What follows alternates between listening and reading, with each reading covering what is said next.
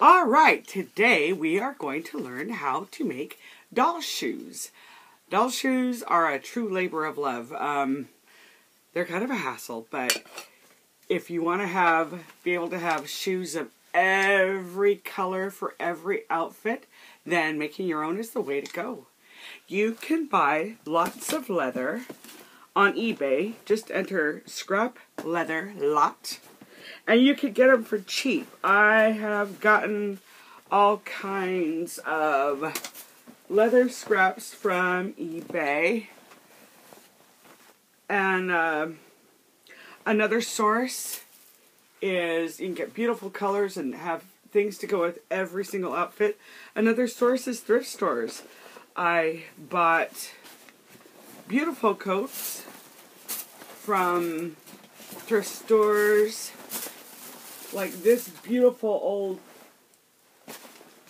coat that I use for some shoes. I have a beautiful Wilson leather jacket that is pretty much nothing but shreds now. But anyway, for $10 you get enough leather to make a lot of doll shoes. That's a good thing about dolls, they're small. And here's another one I use. I use this one for the soles. It's a suede coat. So anyway, how you do it is, and you also have to wear elf ears when you do it because shoemaker's elf. I hope you got that. I spent a lot of time on these. When I first started making shoes, I got patterns. I bought this book strictly for the shoe patterns, which you see them here. Now, and they come in all kinds of different sizes. The problem for me with this is that the shoe is so wide that when you sew it up the back, it kind of makes the shoe look kind of cheap. So what I have started doing is making my own patterns. For example, this doll is Luella. She's currently up for adoption on eBay. Here's the simple pattern I used for her. It's pretty much a U. And I made these cute little Mary Janes with them. What I do is, once I make my pattern, I trace her foot like this. You can trace it and then, you know, you don't have to be perfect because then you know what a shoe shape looks like. I just kind of make it look more like a shoe. And then I make my little U pattern, make sure it fits around. I trace it with a pen onto the back of the leather.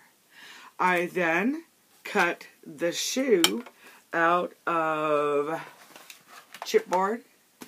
You can get these off the back of notepads, say. Yellow notepads. And then I cut another one of suede.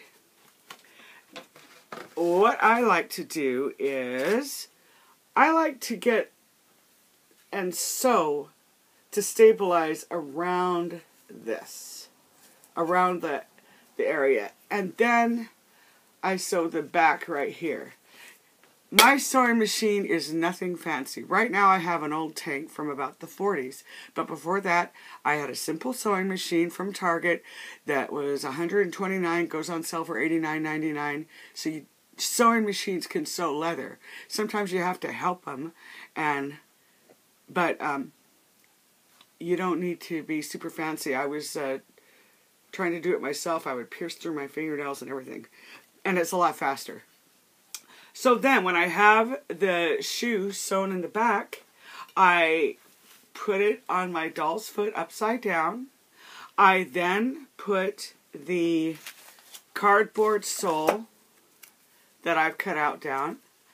I get my glue, I glue it around, and then you're going to wish you had 8 hands because I just start working it up like this. Now this is where sharp scissors and an iron come in handy.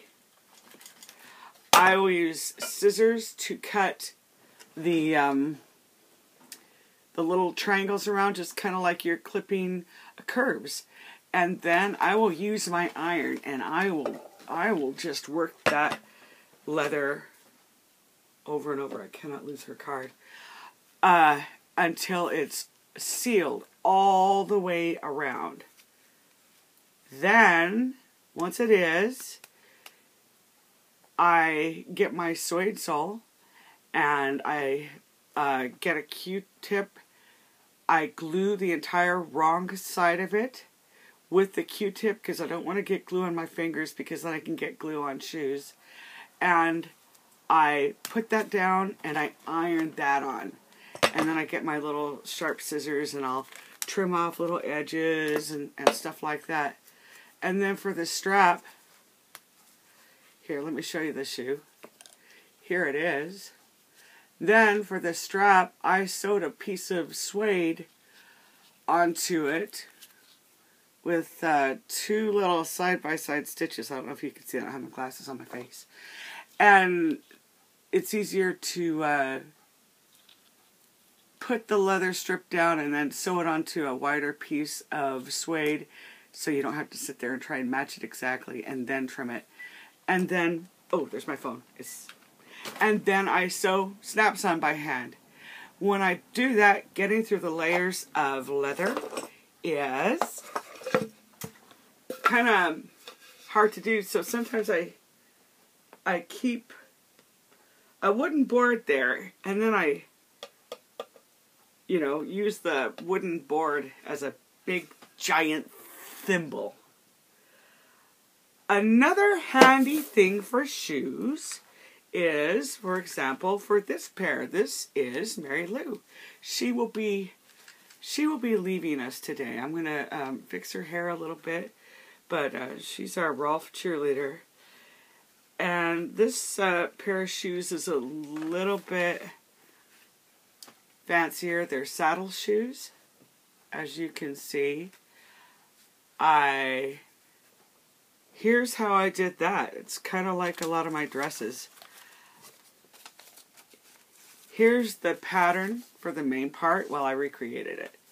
And then once I cut that out of the buff colored suede, I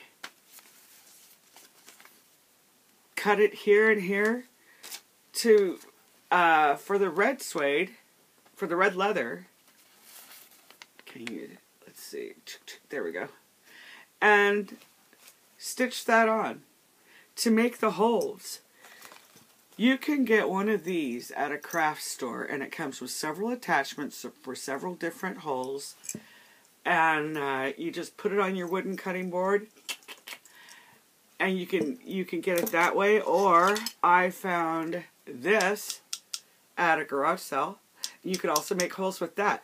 These are like $6 or $7. I am all about being inexpensive. Search Hazel Twigg anytime. If I have a doll up, you will see her there. So thank you from my sewing room to yours.